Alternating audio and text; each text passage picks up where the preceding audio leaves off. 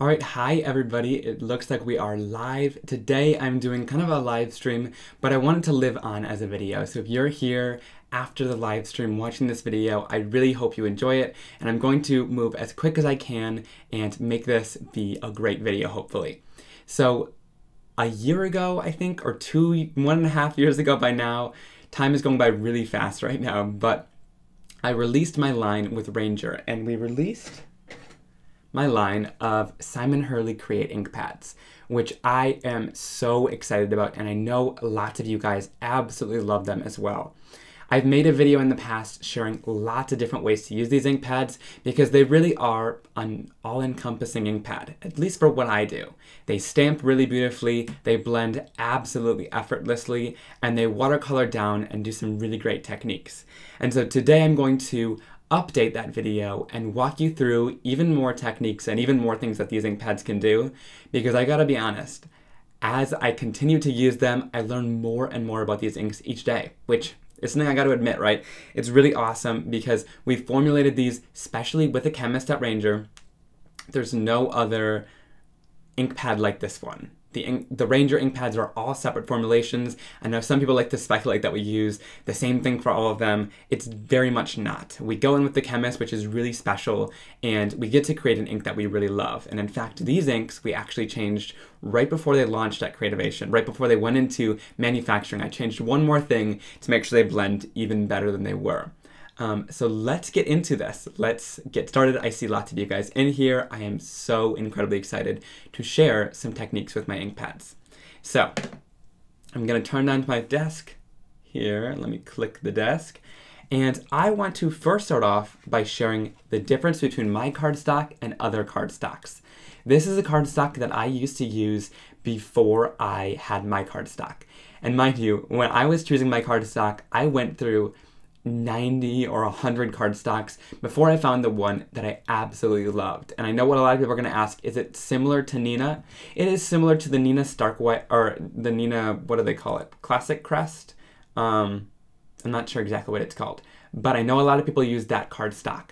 This is a similar cardstock, but I found that this takes water a little bit better. It is even a little bit brighter than that as well. So that's kind of the difference between that. But this is a cardstock that was a lot cheaper that I was using beforehand. You can already see the difference in whiteness. This one's got a little bit more of a yellow tinge, whereas this one is super bright, stark white, right?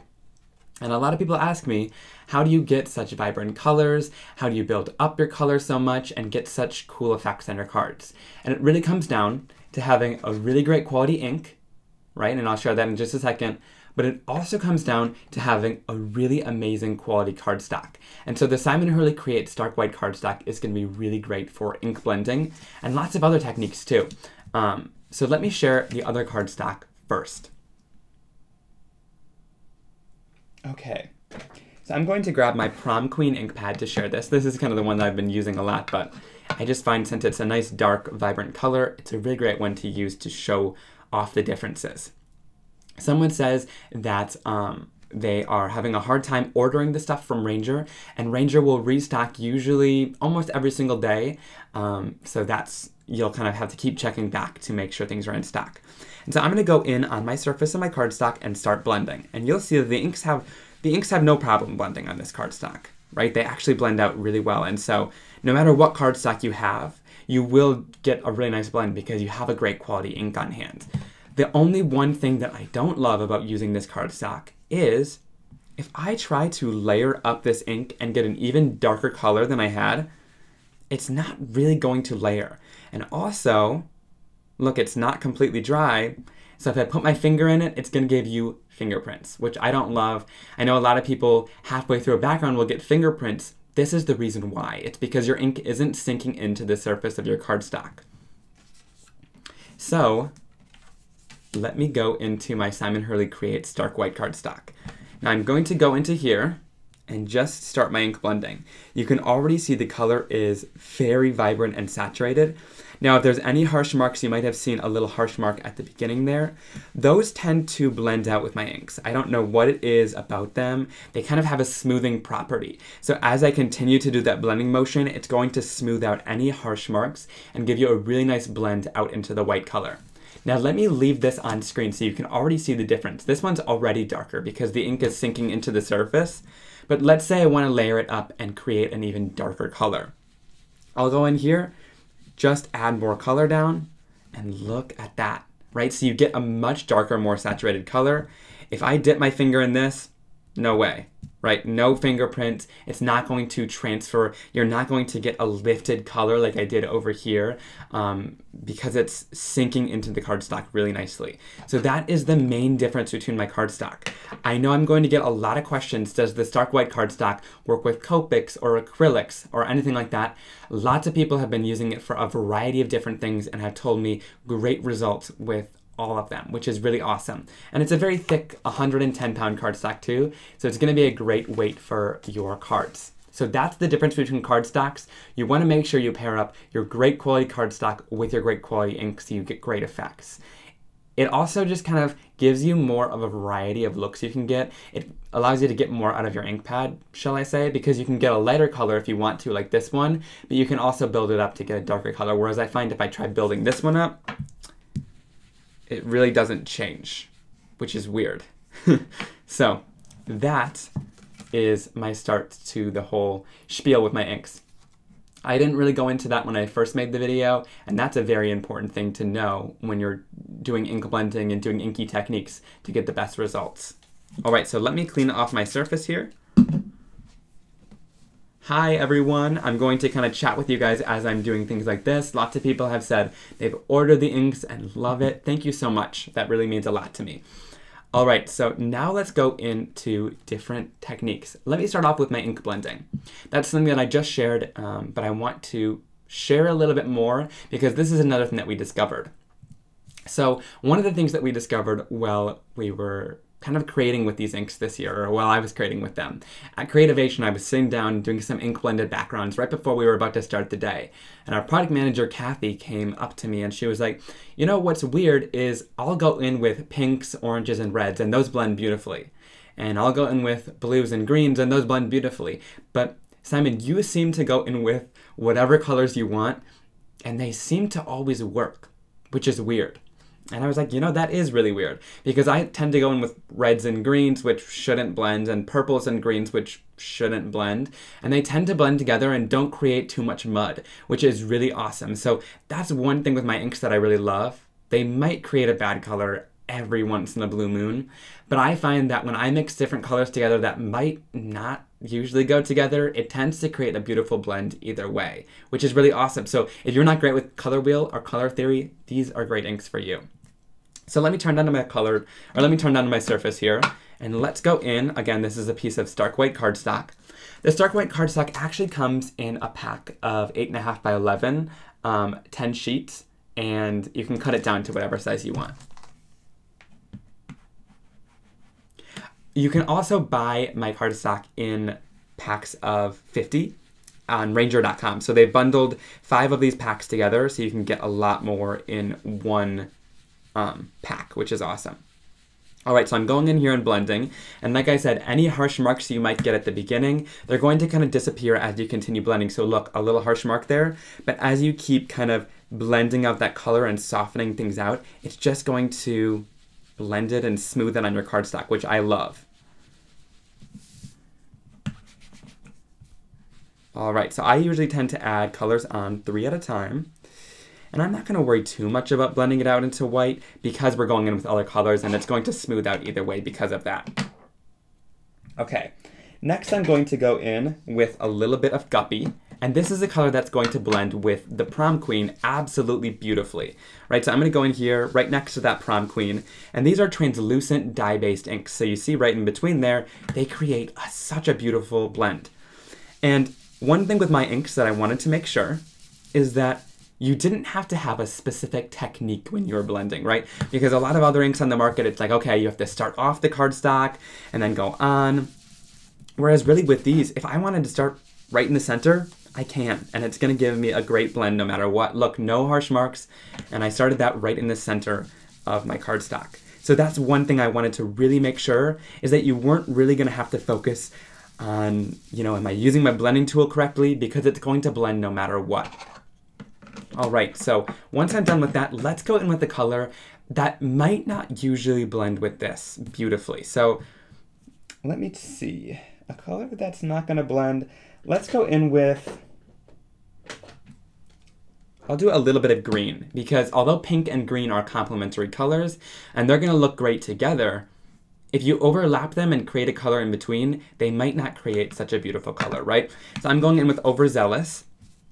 Let's bring this pink and green together over here. And so look, that blends together effortlessly. Did it create such a beautiful color in between there? Not really, but it blended together and it doesn't create something icky, right? It just creates kind of a mixed color in between there, right? It's not like super dark brown, which is something that I really love about these inks. That's one of my favorite things, right? Because I create backgrounds all the time and I encourage you guys to just play around with your colors and have fun with them. So look, just creates a nice blend in between there. So that's one of my favorite things about these, because I like to encourage people, you know, create whatever you want, create however you want, and use whatever colors you want. You don't have to use the same colors I am to get a beautiful blend. And see, you can kind of use whatever colors you want and mix them together to get such an awesome blend in the end. And if you get a result you don't like, there's always another side, but usually I find I love what I'm creating, even if I use kind of colors that aren't supposed to blend. So then let's finish it off. Let's go in with a little bit of Triple Berry. I love this color.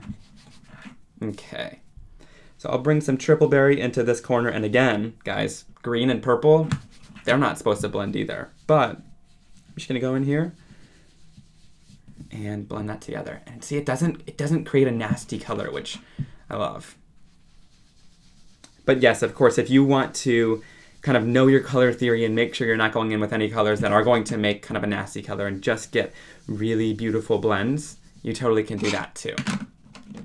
And then let's go in with, let's do a little bit of blue. Actually, I'm gonna go in with, this is one of my favorite colors. It's Minty Fresh. This one is super awesome color. It's kind of this greenish, bluish, slate gray kind of color. It's a weird one. It doesn't really know what it is, and I loved it when I released it. It's kind of like this cool neutral. I love it. So I'm just adding that in here. And again, does it usually go around with these colors? Maybe not, but I kind of love how it looks in here.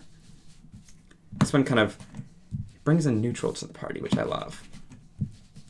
Awesome. Okay, so once I'm done with that, let's show you guys how to add water to it. Okay. Sorry guys, I'm not looking at the comments too much.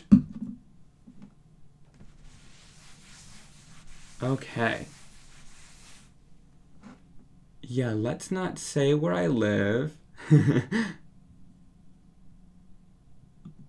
Let me just go in here. All right. Yeah, let me add, hey Belinda, can you be my moderator? I'm gonna add you in there and I'll add you to that so you can make sure that nobody's leaving any strange comments. Awesome, thank you very much. Okay, so here is that beautiful background once it's all complete. I love how that one looks in super bright colors, which is so awesome. Okay, so now let's go in and add some water onto this background. Sorry, now I'm a little distracted. Okay, so I'm going to use School Scribbles to do this, to add some water in here as I'm stamping, which I absolutely love the look of once it's all complete because it really makes your background kind of come to life. So let me go in here with the School Scribbles background stamp, and I'm just going to go in here and spray this down. Okay, so I'm going to add the water down there, and I like to spray kind of sideways like this over top of my stamp because it's going to cover the whole thing really nicely and get a great cover of ink. So I'm going to take my inked background and I'm just going to place this onto the card. Give it some good pressure all around, and then I'll lift it off. And there you get this color lifting so beautifully, right? So you get that kind of shadowed look. Now let's say I want that to stop bleeding and blending.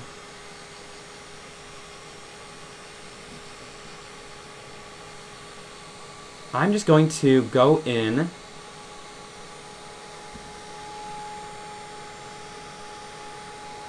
and heat set this. And by heat setting it, it's going to make sure that it stops the color from really bleeding and blending all over my surface, and it's going to keep the detail of this stamp in.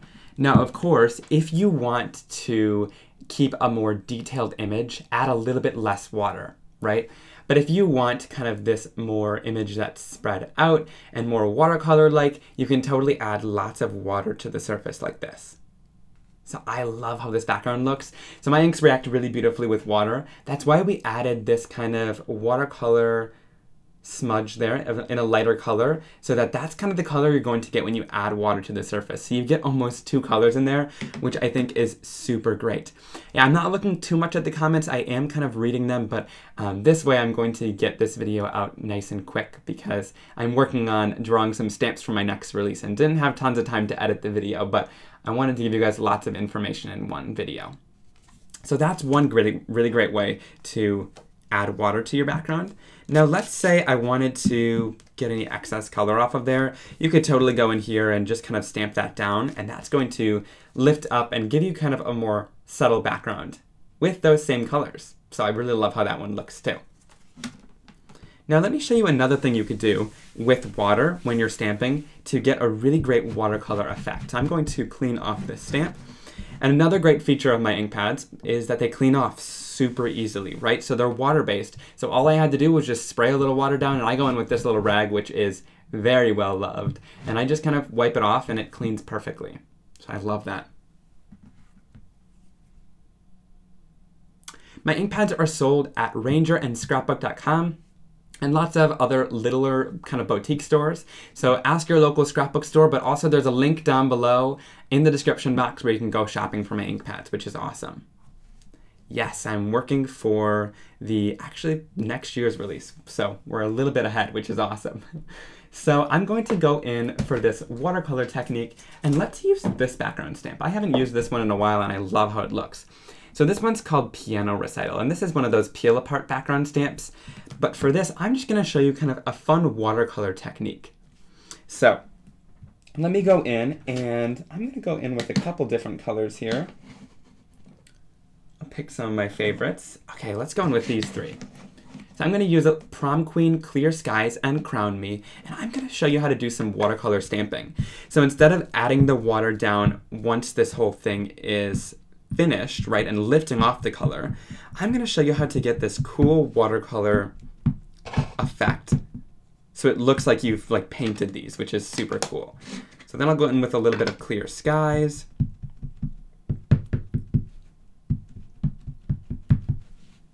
Okay.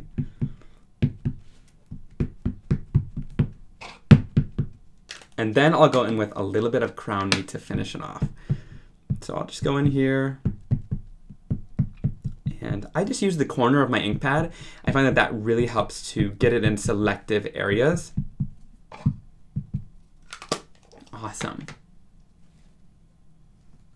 Yeah, you found some shops in Germany that carried this stuff, and then you don't have to pay extra shipping. That's so awesome. Okay, so I'm gonna spray that down, and again, you can spray it as much or as little as you want to get the kind of result you want. And then I'm going to go in here and stamp this down. Awesome. And so when I've done that, you can see this really beautiful watercolor look. And this looks just like I've painted it in, which I think is super cool. So you could either get this kind of stamped result where you get a lot of lighter colors by doing a second image here. I'm not going to do that again, but you could totally do that if you want to. Or you could get that really great ink blended image and lift off the color. So there are so many different ways to get a cool watercolor background when using the inks with stamping. Awesome. So nope, they don't stain. All you do is just go in and you can clean it off really easily. My inks won't stain your stamps, which is really awesome.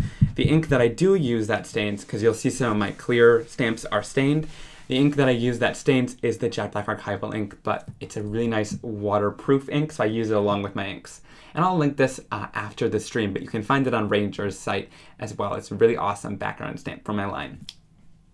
Okay, so now let's go in and I'm going to share how to color in images with the ink, which I think is really an important technique. It's really a lot of fun to do, and I do it on lots of different cards since there are so many different little critters in my line. And so one thing I recommend when coloring an image is to use watercolor cardstock. I know I've kind of talked a lot about my cardstock in today's video and how well it works with water, but when I'm doing any detailed coloring, I like to go in with watercolor cardstock because I find it doesn't take in the ink as quickly, so you get a lot more surface time to move around your color and play along with it, and it's also not going to bleed, which is really awesome. Yay! Someone says they got the inks in England and they're so excited and they love them. Thank you so much. That's so awesome to hear. Now another thing that you could do is color in some of our die cuts. This one is the Dudes die cuts pack. It has 24 die cuts in here and there are 2 of each image, which is so much fun. So this coordinates along with the Dudes 2 stamp set, but if you don't like to cut out images or anything like this, this is perfect for you. So these are on a watercolor cardstock already. They're printed on the watercolor cardstock, and I'm just going to grab one of the images to color in. So let me grab one of these little guys so we can color him in. And there's a couple different ways that you can go about doing this. Some of them I kind of figured out more recently, and some of them I have been doing since I started with the ink pads. So I'm going to spray down a little bit of water. I find that spraying down water on my surface gives me a little bit more control over my color. And then let's go in with a little bit of color here. So I'm going to start off with a little bit of my bee sting. And one thing you could do to kind of control your color is I'm just going to take a tiny, tiny little bit of water. You don't want to add too much because you don't want to add water to the formulation really. I'm just going to grab a little bit to kind of get the color to blend and go right onto the surface of my ink pad with my brush. And then I'll go in here and start my watercoloring on the die cut. Now the reason I like to do this is because you get really solid color. So let's say you want some more solid shading on something, you could totally go in straight from your ink pad like this and you get a really great result in the end. I've been loving doing this because it gets you quick coloring. And if let's say you're on the go, you're at a crop or a retreat or something and you don't have any surface to put your inks on, this could be a really great way to color. The only thing I recommend is just don't add lots of water back into your ink pad, right? I'm going in with a little to no water on my brush and then going into color. That's something you're going to want to make sure, like here I have absolutely no color on my brush, and that's just going to help lay down the color before I kind of blend it out like this. You don't want to add too much water back into your ink pad. And so I'll do the same thing here with Guppy. I'll just go in with a little bit of water and do some blending of that color. And look, it just blends in together beautifully, but it gives you that really solid color at the beginning, which I love. So if you're having trouble getting a really solid and vibrant color, try going in with almost a dry brush with just a little bit of water on it, and that's going to give you some really great coloring effects. Yay, you just got the Dudes 2 stamp set. Yeah, these coordinate perfectly with it. They're the exact same size too, so you can use any of the images in the set to coordinate along with the images. Now, another thing that I want to encourage is taking your ink. I'm gonna do a little bit of Over the Moon and some Grr, which is my brown color. This one's named after my pup, which I love. So I'm going to go in here and mix my colors. And so I would do this on a craft sheet. Here I'm working on a laminate surface. Lots of people ask. I prefer a craft sheet, but this looks better on camera for you guys. Now here I'm going in with a little bit of Grr and mixing it with a lot of Over the Moon. And then I'm just going to go in and color this in.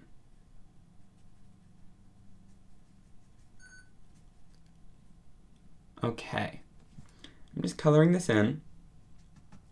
And the thing about this and adding them onto your desk is that you're able to really mix and blend your colors beautifully, which I think is awesome. And so that's one of the reasons why I love going on the desk. You can also add as much water as you want to the color to soften the color, you know, anything like that. So that's one really big benefit of adding them right onto your desk, is the different blending and color variations you can get by adding them onto your surface.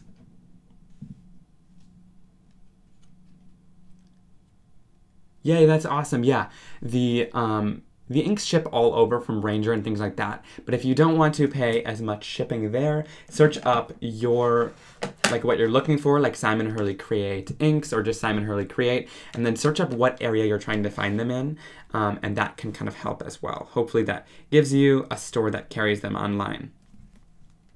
Awesome. So this is a really great way to color in your images. So I love to encourage just going on your desk and bringing the color in, because that's one of my favorite ways to do it. But I know some people don't love, doing it on a craft sheet or don't have a surface like that. And so maybe going into your ink pad with a little bit less water is also another great option. Yay, Blanca says she wants all the inks, thank you. Another option too, and I haven't really done this one too much, but I've seen other people do it with my inks, is to take it and like press it down. See, it doesn't sound great, but it does get a little bit of ink into your lid here, and then you can color that down. I don't recommend this version as much, just because I don't want your ink pads broken and the seals to not be as tight. So I probably wouldn't recommend doing this, but I know some people have done it with their ink pads in the past, and it does work. But I prefer just adding it down onto my surface and going in and coloring. And if you want a darker color, just don't add as much water to it and bring in the color a little bit darker then. So that is a really great way to color in your image and get some beautiful results. I'm not gonna waste your time here and by coloring in this whole thing, but there you go. Love how that looks, and there's different ways you could do it, of course. Like I said though, one of my favorite ways is just adding them onto my surface on a craft sheet and then coloring them in. Now, one last thing I wanted to share, let me pull out a piece of cardstock here, is stamping. Stamping with the inks is really an important thing, and I wanted to share that in today's video because I know lots of people ask about it. Because there are some inks on the market that are really great at watercoloring and different techniques, but they might not be so amazing at stamping. And trust me, I have a whole wall of inks off to my side. You guys have probably seen them. I was an ink addict before this, but now that I came up with my own inks that can pretty much do everything, they're the only ink I really use besides archival ink, which is a permanent ink. And so that's one thing I really love about them, is that they're also great at stamping. So I'm going to go in with the road trip stamp set. This is from my newest release, and it's got some more solid images in here. And I'm going to show you guys some stamped images. So let me put these back in. Of course, somebody didn't do that pretty tight. And then let's go in with some of the layers. So I'm going to choose the 2 layers of the palm tree. These are pretty solid images. I don't have too many solid images in my collection yet, but these 2 are pretty solid. Okay, so I'm going to go in with those, and then let's do some stamping. So I'm going to go in with a little bit of glitter first for the palm tree, for the base of the palm tree. And honestly, I haven't re-inked these in a while, but I hope they still stamp beautifully for you guys. So let me stamp that down. Awesome, and look how solid that stamps. That's something that was super important to me. And in fact, this is one of the things that we changed right before we went into manufacturing, because I was like, I want them to stamp so beautifully for all of you guys. I want them to be an ink you can use for all different kinds of things. So I'm gonna go in with Psych, which is my kind of yellowish green color.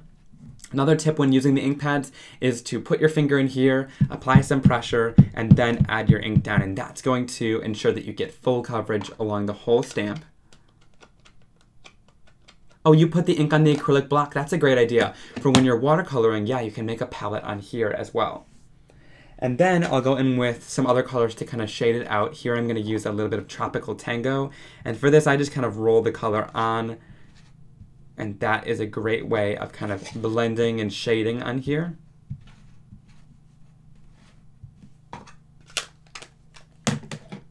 And so then let's go in and stamp that down. Sorry, I just wanted to look over top to make sure I was stamping it in the right place. And look at that. So you really get a beautiful, solid image, no splotchiness to it, which I just love about these inks. So I love how many different things you could do with them, right?